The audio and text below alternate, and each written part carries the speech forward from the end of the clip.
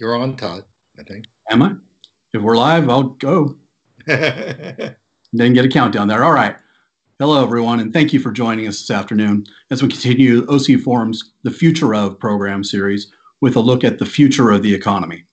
My name is Todd Harmonton, and I'm the senior editor of the Orange County Register. These are crazy times that we're living through right now. We're all adjusting. Hopefully you're all in your casual Friday sweats or pajamas, and we can enjoy some time together talking about the economy. It's not necessarily the greatest thing to talk about right now. In the past 6 weeks alone, we've had 30 million people go on, file unemployment claims. It gets a little scary, but we've got some people here who can talk to you about what they know and what they're expecting out of the economy. First, we're going to be hearing from Dr. Robert Eyler, the president of Economic Forensics and Analytics and professor of the economics at Sonoma State University in Northern California. And he'll be followed by Joel Kotkin, a presidential fellow in urban futures at Chapman University in Orange, California. At the conclusion of the program, we'll be opening it up to Q&A from the audience. If you have any questions, please enter them in the comments, and we'll do our best to get as many through as many of them as we can. So let's get started with Dr. Robert Eyler, who's going to be joining us via audio. So, Dr. Eyler, are you there?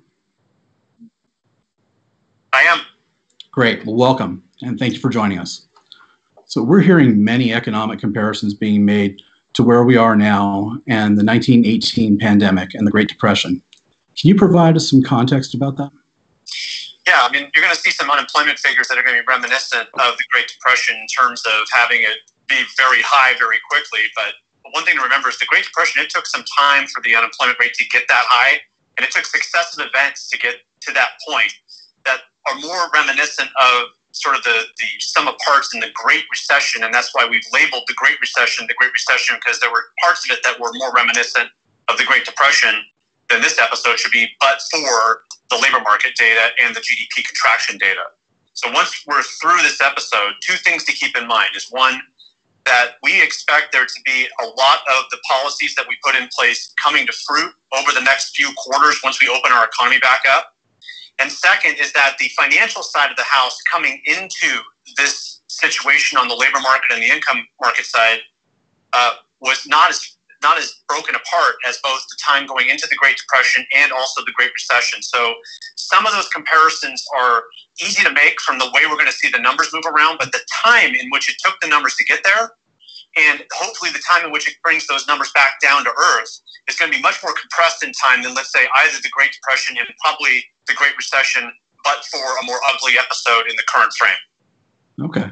Well, now that we have some historical context, where are we now in terms of the national and state economies? Well, we're kind of in the dark time right now. So one of the things you're going to see over the next couple of months are some data that suggests that we're going to have a severe contraction in our economy. If you think about the way the Chinese data started to roll out a couple of months ago, we're probably going to have very similar contraction in GDP data, at least in context to what we've done with our economy and sort of going into hibernation.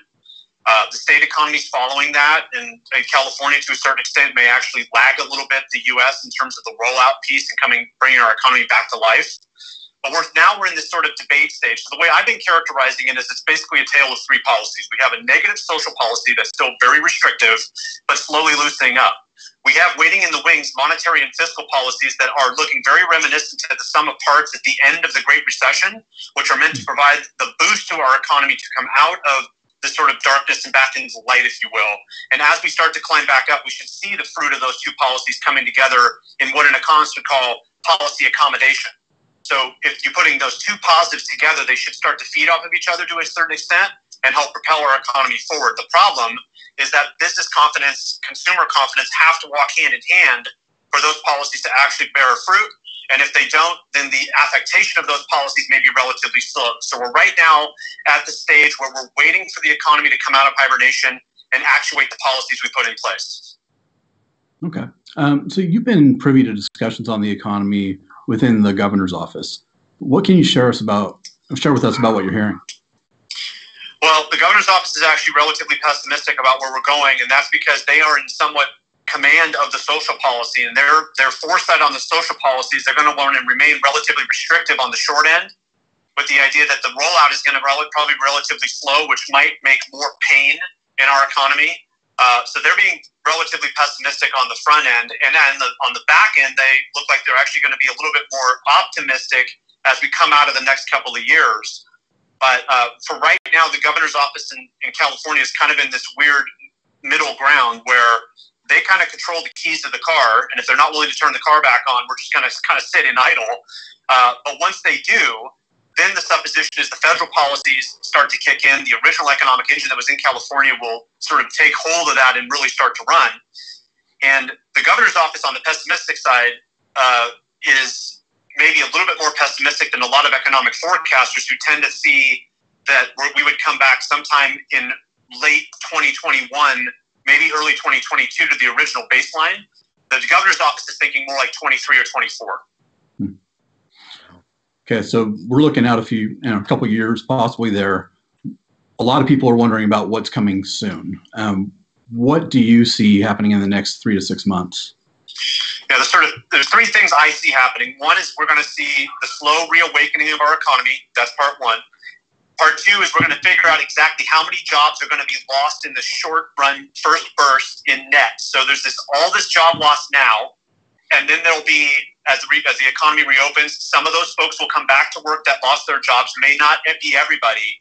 And if the sum of those parts allow the capacity and the structure of the economy to be relatively intact, there may not be a second wave of layoffs / lost jobs. And that's really what the policies that are put in place are trying to avoid, is to provide the correct sort of, if you will, air mattress to fall onto as we're falling down, so we don't get severely affected, so we can bounce right back up and take off. So we're in the next 3 to 6 months, we'll see how well that takeoff is as we kind of reawaken and actuate the economy again. Okay, so then what do you see happening in the next few years after that?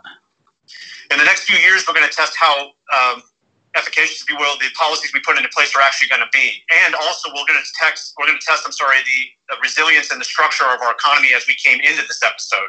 So if we have a lot of business losses, we may have a longer duration of unemployment than we expected, and the hurt might be a little bit longer. So what I expect over the next few years is one of two things. Either one, we're going to have a much longer duration of unemployment than we expected, and this is going to look more like the Great Recession than, let's say, a more V-shaped recovery.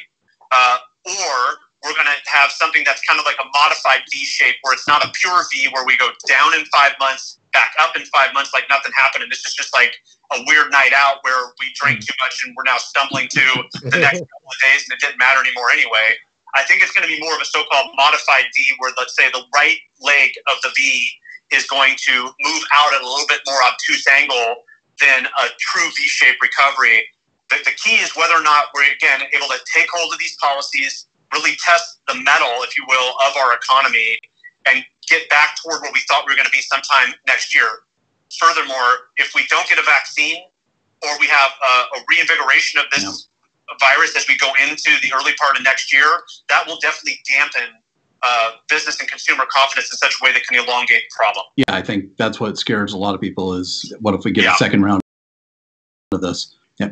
So there's a lot of grim news about the economy that you read. Some of it you're reading in the Register, hopefully mixed in with some of the good news that's out there, but we've got to give you everything that's going on. Do you also see some opportunities in what's going on right now? I do.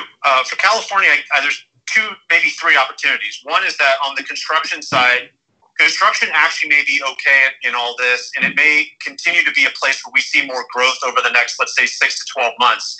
We've heard a lot of counties start to roll out last week and this week. The ones that did not have construction set up as essential may see some more rollout. And construction is one of those businesses that once you start to get rolling, it has a lot of so-called value add that can lead to a lot of additional economic impacts throughout the state. So if construction sags, that's a bad thing. And the opportunity there is to actually keep construction flowing with relatively low interest rates, maybe relatively decent, not amazing forecasts as we see this thing slowly unfurl going forward toward the end of summer. By 2021, if construction's kind of back on where it should have been otherwise, there's some really good opportunities to deal with housing and continue to kind of, see the economy grow forward per where we were before. Manufacturing is another piece. If the federal government foresees that this might repeat, And they see California as a place that could be a return of manufacturing in part, because we may have a lot of commercial real estate that could be repurposed in a way to provide healthcare, food systems, and other what they might deem essential manufacturing if a crisis comes back, or maybe just bringing some manufacturing back toward the United States, where California is one of the places that a lot of East Asian goods naturally come in anyway. There may be some manufacturing opportunities that we have not seen in 20 or 25 years, but the federal government has to take that first step.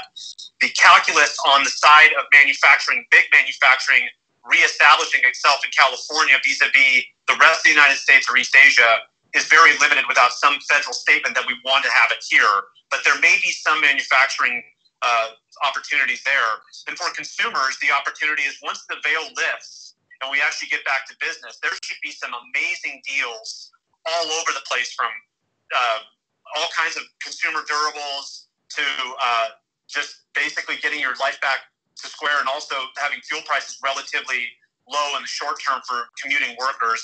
A lot of that may be an opportunity for people to get back on their feet. So I'm seeing some of that. But for example, the tourism industry is going to continue to sag into the foreseeable future, and the cost of doing business in the short term is likely to go up across the board no matter what business you're in. But there are some opportunities as well as some things that we can plan for. And the cool thing is on those additional costs, we can be innovative and adapt quickly.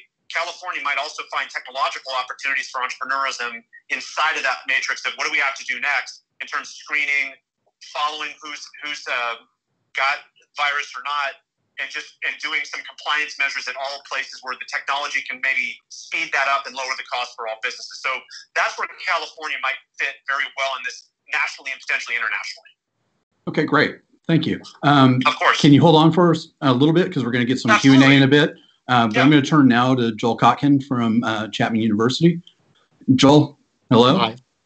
Hi. You gave the OC Forum an outlook for Orange County in January. Things have changed a little bit, but where are we now? Well, I think the main thing that I think is happening is that we're basically we were in a bit of a problem, which I'll discuss now, which is fundamentally California in general has had an enormous problem with inequality, which I think the pandemic, at least initially, will make worse. I think, for instance, some of our tech companies, for instance, may do very well. Look at us. We're now hooked up on stuff. Zoom is a California company. There's been big increases across the board for a lot of the companies like Slack are doing great. On the other hand, there are other areas where middle and working class people are going to be hard hit. That's what in the work that we're doing at Chapman on the development of feudalism in California, one of the things is that we have this enormous distortion between the high-end jobs and low-end jobs. And in Orange County in particular, we've really been heading towards low-end jobs. And many of them, and I'm sure Dr. Eyler would back me up on this, tourism and hospitality, which has been booming in Orange County in particular, is really going to get hit. And I don't know how long it's going to be until we start to see some sort of return to the tourism industry, particularly in the case of Orange County, because places like Disneyland and Laguna Beach and Newport are not just American attractions, they're global attractions. Certainly. Are we going to be able to show any of the slides?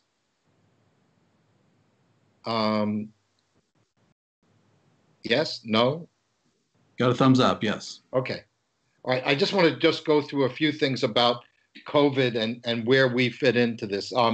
As we know, California has actually survived this pretty well, as has Texas. How much it has to do with our lockdown policies, I don't know. What I do think is that the three things that really are driving it, I've been working a lot on things in New York. We have more people living in homes, therefore they're not going through apartments. We have a great deal of people driving and not taking transit.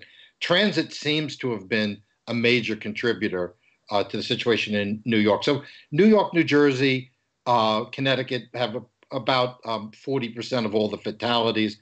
Fortunately, we haven't been hit as badly. Density is a big problem. It's very complicated.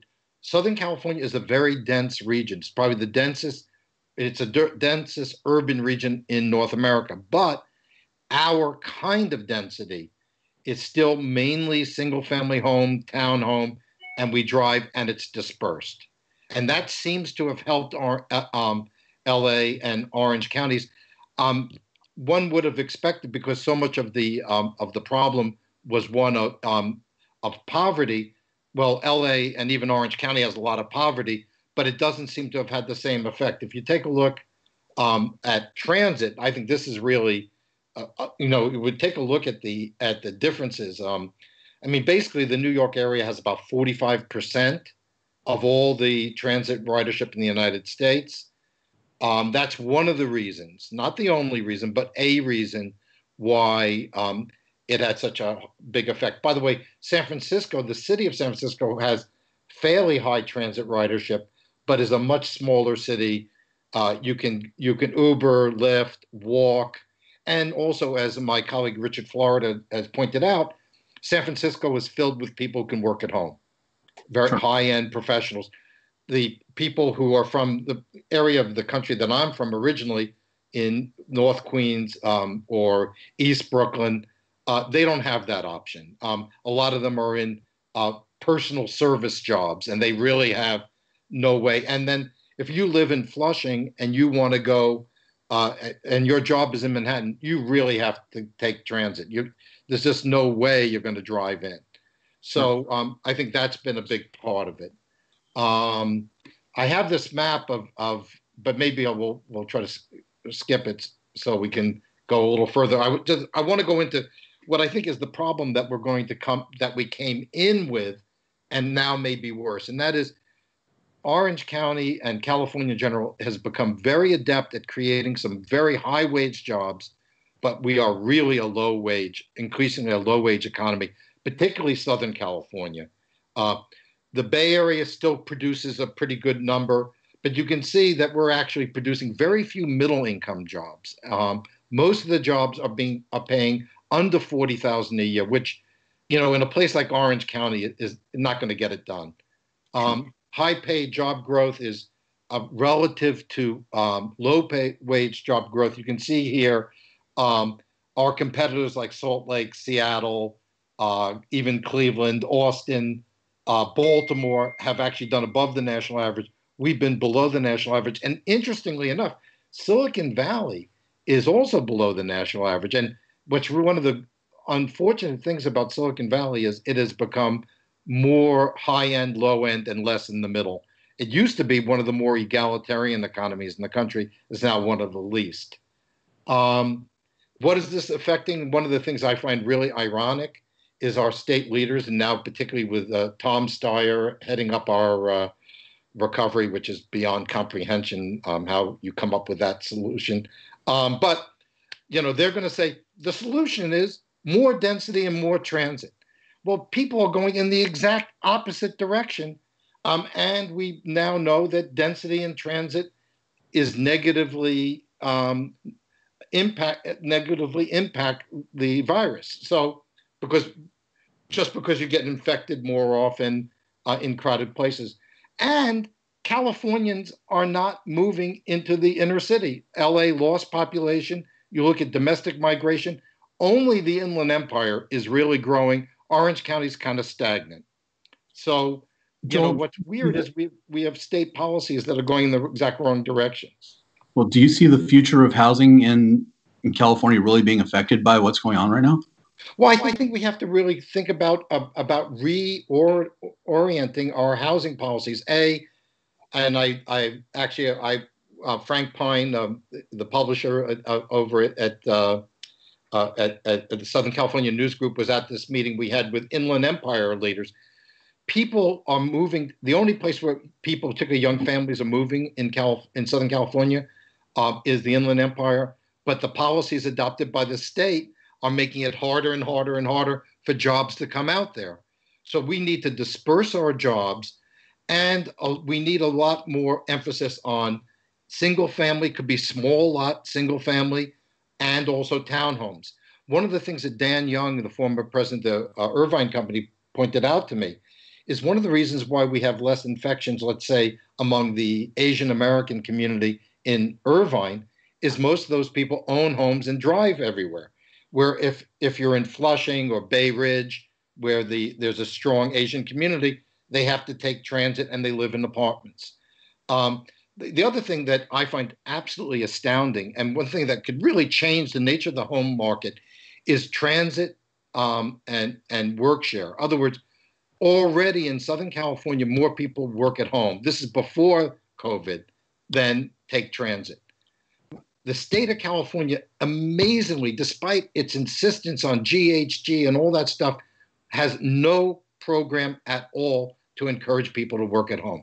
We're in the midst of an enormous and potentially wonderful transition in terms of how people live, what choices they're going to have to make. And the state of California is insisting that trying to duplicate the very things that have made things problematic in New York. It's amazing how the theology of density and transit is so deeply rooted, and it's exactly the opposite of what we need to be thinking about. Okay. I want to get to a couple more questions for you before we turn it over to the audience. Your colleague recently held a CEO roundtable. Oh, yes. For us from that, Matt? Yeah, my colleague Marshall Toplansky at the business school at Chapman had a meeting with CEOs in Orange County, and he was asking, well, how is the work at home going? Because, let's face it, the boomers and Xers are control freaks, and they don't like people going off on their own, with some exceptions, I'm sure. In reality, he said they were shocked how well it was working. And think of the options that we might be able to have for people, let's say young families who want to work for a Newport Beach-based company, but doesn't want to do the hour and a half every day, the torture trip up the 91. So we have an opportunity to make it much easier for Orange County companies to attract workers who don't necessarily have to come in every day. So I think this is a good thing. I think it will change. One of the things that I remember a student of mine saying not long ago said, "Why should I commute in 1 hour every day to go from one computer screen to another?" And I think there's a great opportunity for Orange County, because Orange County is a fantastic place to live. If you're at the high end, it's quality of life really is terrific. But not everybody can afford it. The bad side of a great quality of life is it's expensive.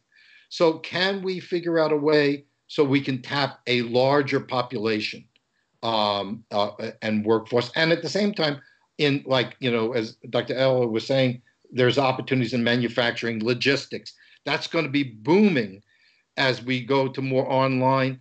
Is there an opportunity for us in the Inland Empire, particularly, to bring a lot of those jobs in? And that will help Orange County, because people in the Inland Empire do things in Orange County. They vacation in Orange County. They go to the Orange County. They go to the Angel games. We have to think of this also in a regional perspective, because my sense is Orange County and the Inland Empire are joined at the hip, whether they like it or not. I certainly heard a lot about people from the Inland Empire coming to the Orange County beaches last weekend. Yes. So looking ahead, what can we expect in the next 3 to 6 months? I think the thing that worries me the most, and I'm working on this right now, is what's going to happen in our working class and poor communities. It hit, particularly in LA, it hit them a little bit harder, as happened in New York, but not to the same extent. But what are we going to do with those people who work at Disneyland and work at those hotels? What happens to them? They can't work at home. We're kind of the privileged class, all of us here. We can get on our computer and work. I don't know, what do we do about these hundreds of thousands of people in the hospitality and industry? How are we going to find things for their young people to do? I worry about that more than any single issue, is this displaced population that really can't go back to work. Those who work on the farms and the factories, at the Amazon and other facilities, I think they'll do all right. They may even grow. I don't know, but I think that's probably likely. But what about, there's no substitute for Disneyland. There just isn't. You can't have virtual Disneyland and have the people working there. So that's my, Todd, that's what worries me the most. Like that. So big picture, where do you see things going in the next few years? Well, I think Orange County is unfortunately tied to the state of California. I think if Orange County was its own state, it probably would come up with some pretty good, innovative solutions. We have a lot of very innovative and creative people here in Orange County. But the state of California is locked into what I would call neo-feudalist mentality, where the only thing that really matters is the very high end and everybody else is on welfare. We have not enjoyed increases in manufacturing even when it was growing elsewhere. Look at the situation that Elon Musk is in right now, where they shut down the Tesla plant. How long do you think companies are going to be here? I was talking the other day to a friend of mine in the biomedical industry in Orange County. He says, if California stays locked down all summer, I'm moving everything to Texas and Florida. No, not a good thing. Threatening that, but yeah. All right. So I appreciate that. And now we've got some questions from the audience, and I'd like to get to a couple of those. And Dr. Eyler, are you back on with us? I am. Okay. So I'm throwing this out to both of you. Will climate change be considered as a factor influencing the future of the economy? Joel, I don't know if you want to start, but I can say something if you want.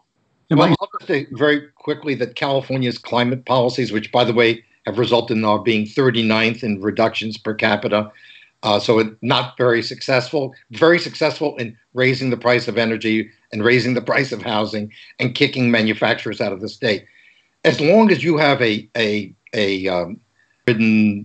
billionaire like Steyer running our state recovery, climate is going to be more important to them than getting working class people back in the labor force. There are many in the green industry, if you want to put it that way, who think this is wonderful.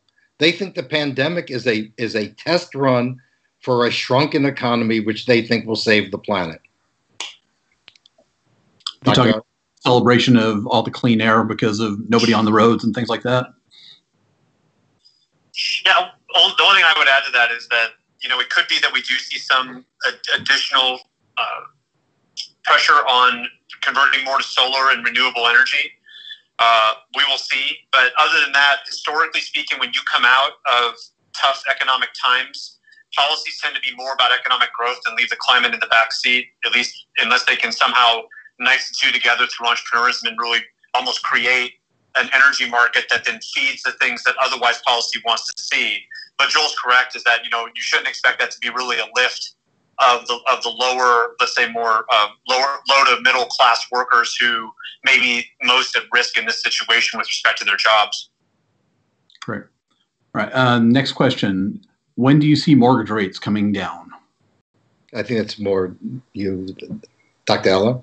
Well, on the mortgage side, we are at basically lows right now historically, so I don't see them going much lower than this, just given the risk characteristics in housing markets. Banks are going to be very reticent to lend any lower than absolutely necessary. But the more we drive 10-year Treasury bond rates down, the more on the demand side, we as potential borrowers are going to say, hey, look, if I'm going to borrow this money, you got to be kidding me if you're holding this the rate given the 10-year Treasuries like this. So I feel like we're kind of at the floor piece. I think the bigger question ultimately is, when are rates going to go back up, and if they're going to go back up, because that'll be something that if the Federal Reserve suddenly says, well, now we got to kick rates up, what kind of signal is that going to send in terms of recovery?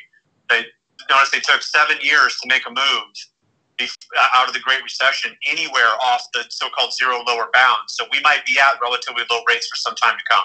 Yeah, we've been hearing a lot about low rates being out there, but not a lot of loans being written because of what's going on right now. So maybe there's that pause also. Yeah, and what an economist would call that is they call it credit rationing. So while the markets may not provide rate signals for banks to lend less. The bank may say, I don't want to take any more risk than the rate right now is not compensating me for potential risk, so I'm going to lend less, i.e. I'm going to ration the credit. It's sort of a classic lending market reaction to relatively low rates vis-a-vis what you might perceive as the risk. Okay. All right. And then for both of you from the audience, would you say Orange County has a similar trajectory to Silicon Valley? I would just say, I wish, in some ways, I wish it did, but I don't think it does. My colleague Marshall Toplansky has done a lot of work on Orange County. I mean, we certainly have a vibrant medical sector, but we have not had anything like the growth in technology that Silicon Valley has had. I mean, it's not even close. We still don't have the venture capital. And that's one of the big problems is I think there are going to be great companies that could come out of this pandemic. But until we can fund them here, it's going to be difficult. The biomedical is probably the best place to look, if anything, on the tech side. But Silicon Valley is still going to have some relatively monopolistic aspects to it in terms of being a places where those kind of new businesses are going to spin out. To Joel's point, the venture cap is there. The educated labor force just spins out of the universities there. It's also a lifestyle play. And the cool thing for Orange County is that at least that possibility exists because it has a lot of similar characteristics in some ways. But just from a structural standpoint, and there were predictions not that long ago that the Silicon Valley was going to move sort of all the way over the Pacific Ocean and end up in Shanghai as the new place. And then you find that the calculus of actually making that move is massive. And the cost of remaining in place, while it might look big, on the margins actually relatively small to get a business started and going. So that's, as long as Silicon Valley still has those characteristics, it's going to be really tough for another place to butt up and kind of be rivaling Silicon Valley in the way it's structured. Also, if I could add just one thing, Todd, also, which is if a Silicon Valley business is going to move, they're probably going to look for a place that's less regulated, has lower housing costs. I mean, that's why Austin is becoming sort of, Silicon Valley Part 2. And the same thing is happening to some extent in Raleigh as well, Nashville. I mean, one of the biggest issues we raise in our feudalism study is there any way that we can get Silicon Valley companies to expand into places like Orange County, like the Inland Empire, parts of the San Joaquin Valley? Right now, they seem to be just jumping over the state line and going everywhere else. Yeah, and the thing is about a lot of the leadership there is they tend to be relatively progressively thinking until the P&Ls and the balance sheets start coming out, and then it's basically all cash calculus. Yep. So it's kind of funny how you've seen that evolution over time, where it's not the stuffed shirt classic CEO style. It's a guy on stage with a hoodie who's worth $7 billion. At the end of the day, they're going to choose St. Louis before they choose Southern California because of everything Joel said. It's just unfortunately a cash game at the end of the day. Yep, makes sense. Okay, try to zip through a couple more questions before time runs out. If low density is the solution, is there data to suggest how long we can sustainably build new suburbs, exurbs, before running out of room and developing greenfield lands? Well, okay. Well, first of all, we're working on that too. First of all, California is hardly built out. I mean, as you know, the Inland Empire's got enormous amounts of land. We have a lot of unutilized land. One of the big, I think, big opportunities is going to be from retail. You've got all this overbuilt. We were overbuilt retail before. I mean, even before the online revolution came in, there's going to be all sorts of shopping centers. You drive along, let's say Tustin, and you see one strip mall after the other, which is half empty or, with very cheap stores in it. We could build townhomes in those places. I'm not suggesting large lot, big house necessarily, but I think you could build townhomes, small lot houses. And one of the things I find interesting is they'll say, oh, we have to build all this high density because to meet population growth. Wake up, look at the census. We're not growing population. Our population growth in Southern California is very low, except for the Inland Empire. So I think there's plenty of room that we could grow in. We can grow smartly.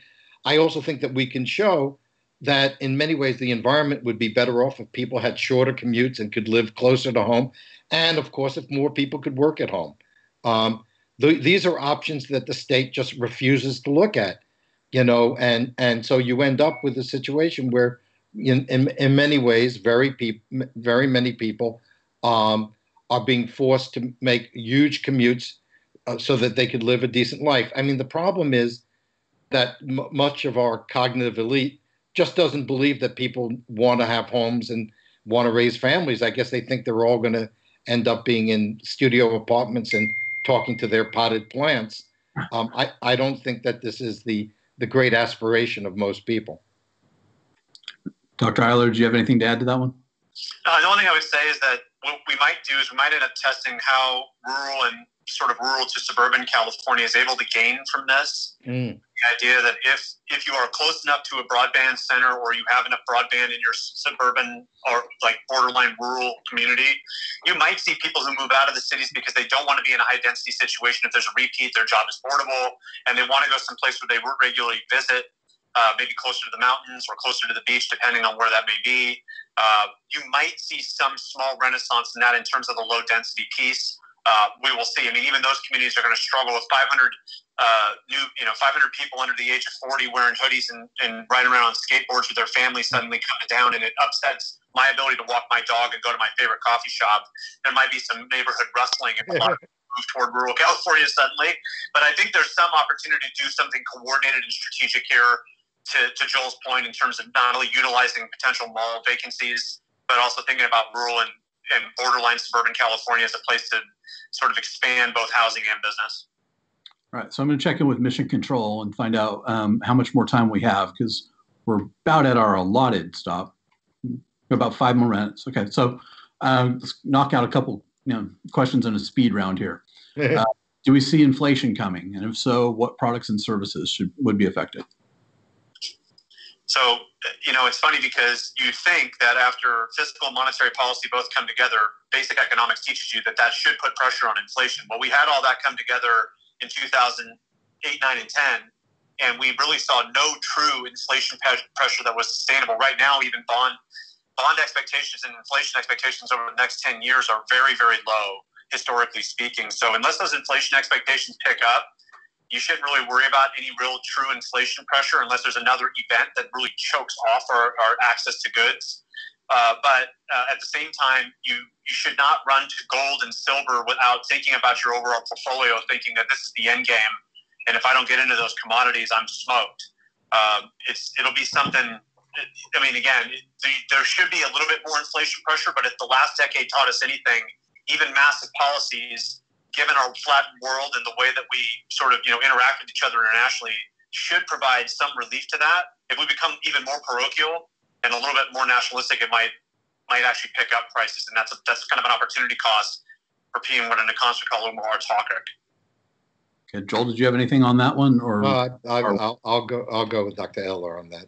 All right, so we're going to wrap it up with this question. What risk is there with all the money being poured into the economy as it relates to our deficit? Oh. Well, I mean, clearly we do not have a political party that cares about the deficit.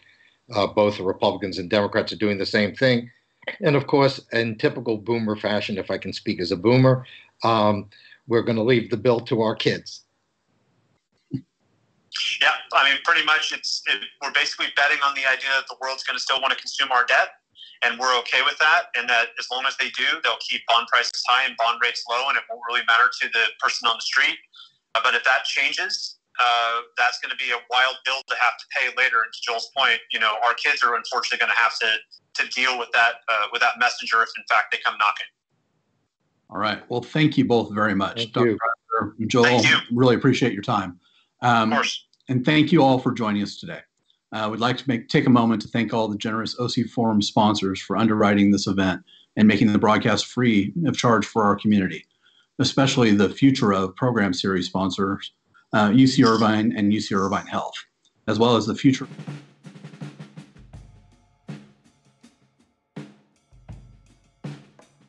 weeks as we continue the future program series with the future of transportation, the future of mental health, and the second installment of the two-part series of the future of the economy. Once again, I'm Todd Harmonson of the Orange County Register. Thank you all for joining us. Please stay safe.